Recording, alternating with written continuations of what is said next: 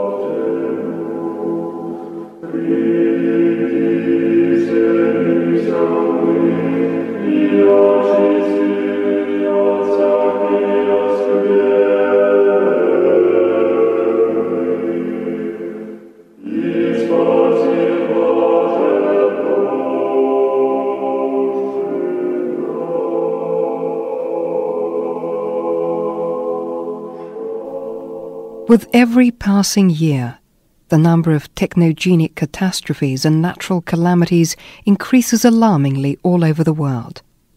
In fact, they have become something of a common occurrence, terrible as it sounds. Still, there is no way one can become used to them or accept them. It's a tremendous shock every time. Take the recent hurricane in the United States, the terrible aftermaths of which we here in Russia followed with consternation. So it's no wonder that among the Orthodox believers in our country there is an upsurge of truly apocalyptic sentiments, which were further whipped up by the recently published in Ukraine book by Orthodox clergyman Alexander Krasnov, entitled Spiritual Conversations and Edifications of Elder Antony. The book became a bestseller here in Russia, filling many people with gloom, causing them to look with great anxiety at today's reality, and referring them yet again to the Apocalypse by St. John the Theologian.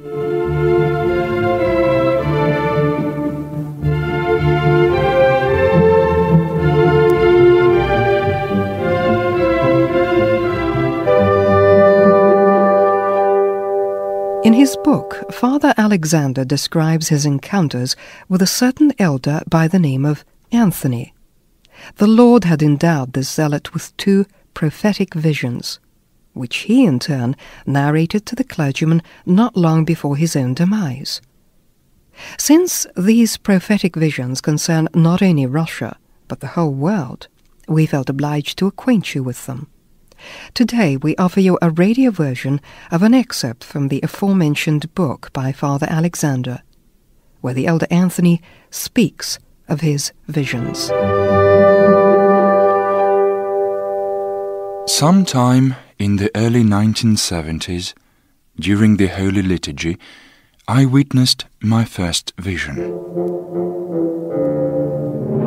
I see a huge crowd of people streaming forward as if drawn by some unseen force. While in this constant motion, some people are feasting, some fornicating, others plotting evil against their fellow men.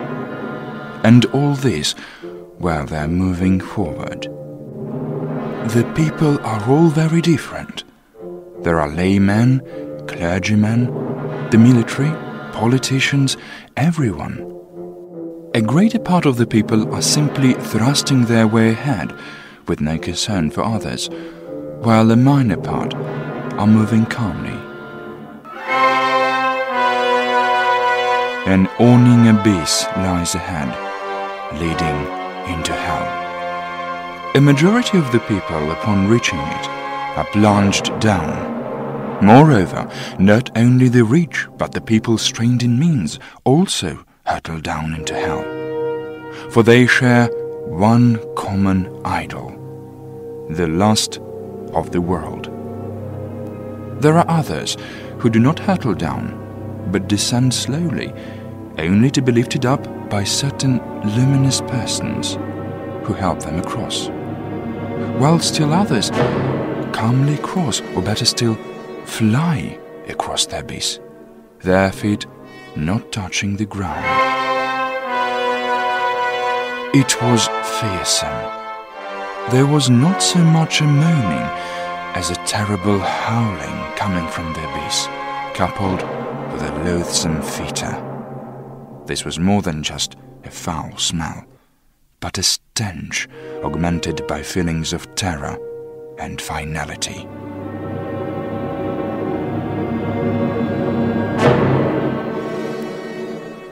In those years of seeming Soviet welfare, it was hard for me to assess the portent of the vision. Today, it's quite a different thing. The second vision was of a different nature. I was, by grace of God, granted a vision pertaining to something that people had been asking me about. If the first vision could be easily described with more or less accuracy, it is particularly impossible to do justice to the second one. So, I shall attempt to narrate it in some consistency, and not in the way the vision was offered to me. To make it easier for you to understand the following, let me begin by saying a few words about the universe.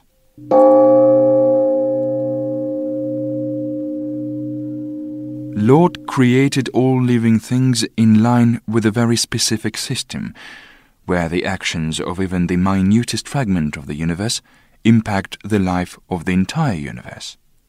Actions of the unreasonable beasts cannot cause harm to the universe.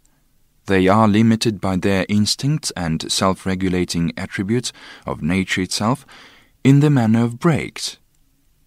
But with man, created by God in his own similitude, it is another matter. Not only actions, but the thoughts of man impact the surrounding medium, the environment, all the universe. It was not the Lord that wiped off the face of the earth Sodom and Gomorrah, but sinful men. What I imply here is that all tragedies that strike man and nature are not consequences of the Lord's wrath, for he is all-merciful. These tragedies occur as a direct outcome of the detrimental actions of the mankind itself, led astray by the wiles of the devil. And now, let me pass over to the actual vision of that which, alas, awaits us all in the not-so-distant future. After all, some of what I saw in the vision is already taking place in the present. So, this is the vision offered to me by God.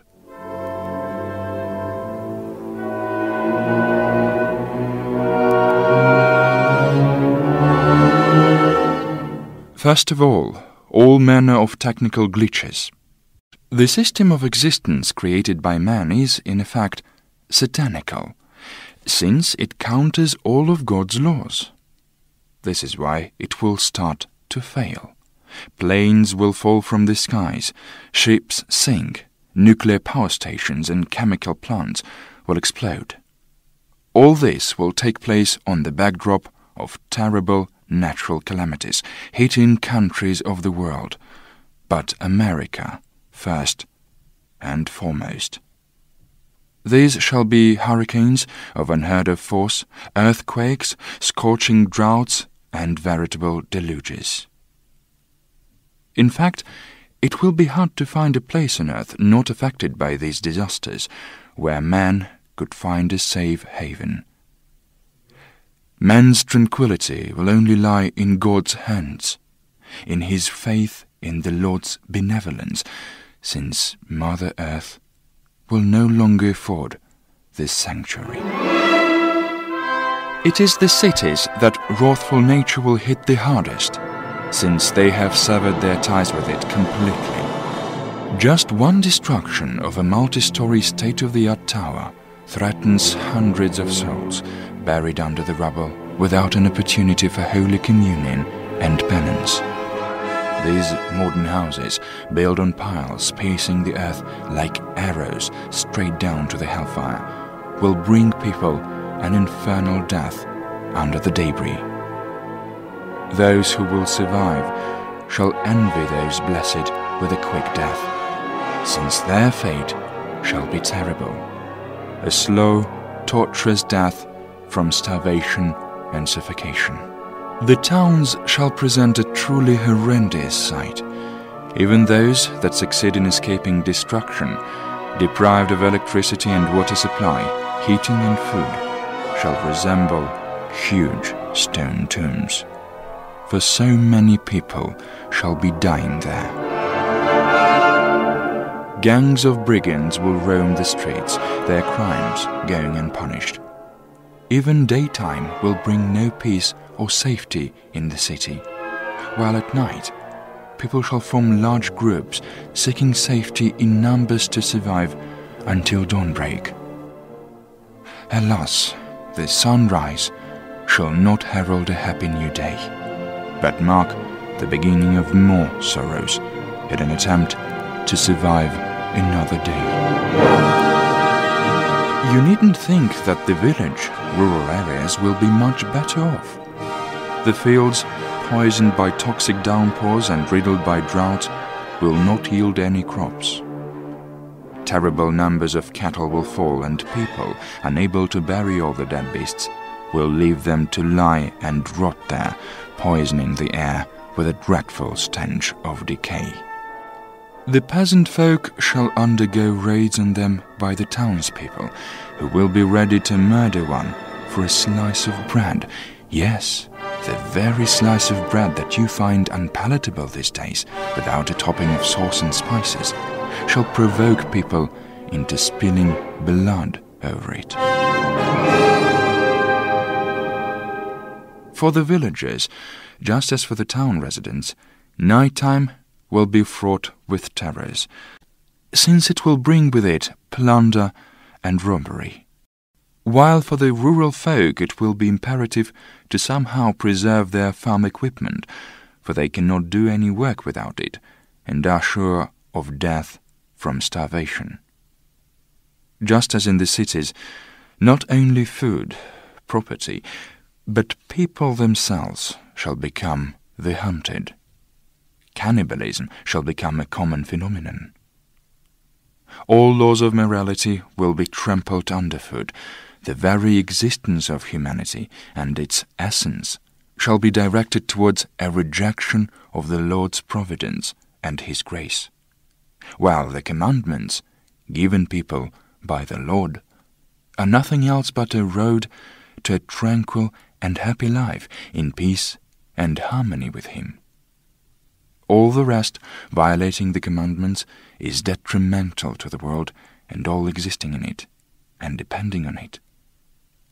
Everything begins with minor things: licentious dress and morals, a joint instruction of boys and girls, and not under the guidance of a man of the church, but a secular individual. It is out of these minor things that the great, terrible ones stem. Many times Satan attempted to render moral degradation universal, pandemic, yet invariably came up against the formidable denunciation of the Church. For the spirits of the darkness, this is what they fear the most: denunciation. For it is when the light of truth is extinguished that the evil, devilish instigations are the most potent. The world is obscured by the gloom of overabundance of a dozen so-called developed countries, which the enemy of mankind has chosen to be instrumental in stupefying the whole world. The principal shock weapon here is the slogan of freedom. So much blood has been spilt in all the revolutions and coups, social and pseudo-religious manifestations, political and mystical strife, all laid at the altar of the demon of freedom. Yes, the one who rebelled against God and was thrown down, the vermin that attempted to appropriate the Lord's place. He is the principal seeker of freedom. His freedom is not the ability granted man by the Lord to seek perfection in virtue.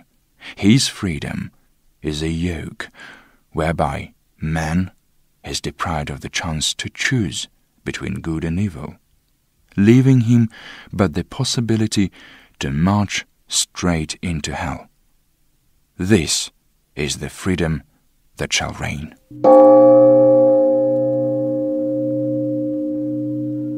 I saw the great lengths the universal evil is prepared to go to in a bid to malign the Holy Church, the immaculate body of Christ. First of all, they shall sling abuse at it in all the papers, on the radio and TV. The Orthodox Church and Orthodox Christians shall be scoffed and ridiculed, as will be their rites, fasts, the Christian way of life, everything that was always the mainstay of the people's vitality. Thousands and thousands of destroyers of orthodoxy shall be infiltrated into the Church itself, among the clergy. Despite an overall outward piety, their spirit will be alien, anti-Christian, and the people shall turn away from the churches where these representatives of the clergy are predominant. So, the resurrected or newly built churches shall stand empty. However, the light of true sanctity shall continue to flicker, at least in some places. He who seeks shall find.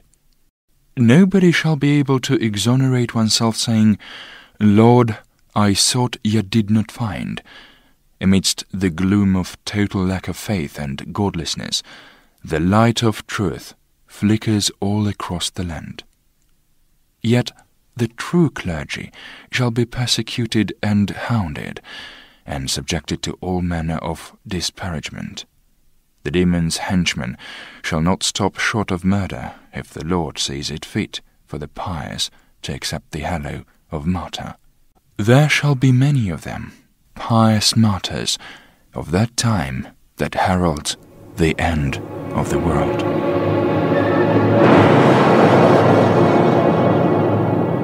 One of the freedoms that the devil via his henchmen attempts to inculcate in people at any cost is the freedom of moral licentiousness. Alas, people have already accepted it and made it an inalienable part of contemporary life. Fornication is no longer branded as such, but perceived as sexual freedom. Deprivation sets in at an early stage in the guise of education in sexual culture and behavior of the sexes. Children are shown naked bodies, the sexual act, all in a bid to fire lustful passions which they refer to as natural instincts. The press and TV are inundated with naked bodies and terrible scenes of fornication. The nakedness in today's dress is only the beginning. The final aim is much, much more horrible, the feast of Astarte and Baal, where hundreds and hundreds of heathens fornicated, stupefied with alcohol and drugs. This is where the proponents of sexual freedom drag humanity, to worship the demon of fornication. One is a slave to the one who vanquishes one, and people are enticed into this gift-wrapped slavery. However, even the common sin of fornication is not enough for the devil's retainers. Sodomy and pederasty shall be dished out as ultimate manifestations of freedom. The propaganda of these disgusting sins will gather incredible force, almost stronger than sexual licentiousness. Incidents of homosexual marriages shall receive as much éclat as the discovery of antibiotics in its time. Sodomy will be markedly spreading, initially among the artists and politicians. The sin of sodomy will become a label of the nearest future.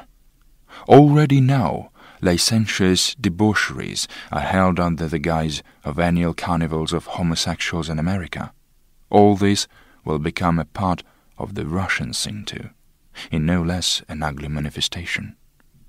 All who resist these ugly, demonic onslaughts will be branded as impinging on another's freedom, as grossly ignorant or even enemies of the state and its interests, since all states shall regard a protection of the demonic freedoms, rather than moral values, as their ultimate goal. Indeed, they are demonic, for even today you will not encounter an Orthodox article anywhere but in a church publication. What rubbish is written and said! Yet there is no opposition of views, different outlooks on life. So much for freedom when one is only allowed to sling mud at holiness and purity. All else is taboo. All this started with minor things a long time ago. It started long before the Revolution, when parish schools were transferred under secular authority. And so the godless set off there to teach and thus train cadres for the revolutions of 1917. I also was blessed with a vision of how youth, under the powerful spell of Satan, due to multitudinous sins and intoxicated by drink and drugs, is helpless before the ultimate summons of hell, and will be driven to commit suicide. There shall be a disastrous upsurge in the number of suicides, so much so that such an end will no longer surprise others. It will become almost the norm, as a matter of course. All the more so since the number of people struck down by horrible diseases transmitted sexually will be so great and the sufferings of the victims so terrible that society shall come to accept suicide as ultimately a respite, an act of mercy. Authorities will go so far as to even incite people to it. Everything will be aimed at destroying the souls of the strayed.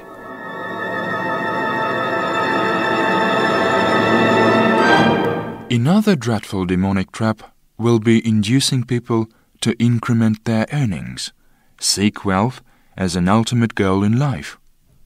The very passion of covetousness is in itself harmful, as all things inordinate.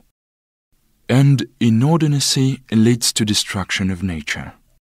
The second part of this trap lies in the manner of applying this wealth. What is today's money? A ghost, an illusion like all the devil's miracles. A greater part of the money is kept in banks or in stocks and bonds. These banks shall go bust, and people will be brought to their knees. This might happen in a blink of an eye. There have already been numerous successful rehearsals of this. And industry shall grind to a halt due to natural calamities and wars. So, what will man be left with? With a mass of useless things, on the accumulation of which he spent years of his life. Now he sees that their value is quite relative, even in the safe and happy world, and certainly they are worth nothing in a world of catastrophe and disaster. Now imagine that the power and water supply have been cut off. There is no heating. One will readily give all he has for a saw, an axe, a stove, while a precious few possess these things out of 100 or so. I know I have frightened you beyond measure with my narratives, but believe me, it is much more terrifying to see it all. What I saw is more ugly and disgusting than I could ever describe to you in words. However, I cannot tell all, for I must not instill depression and despondency in the present, with my visions of the future.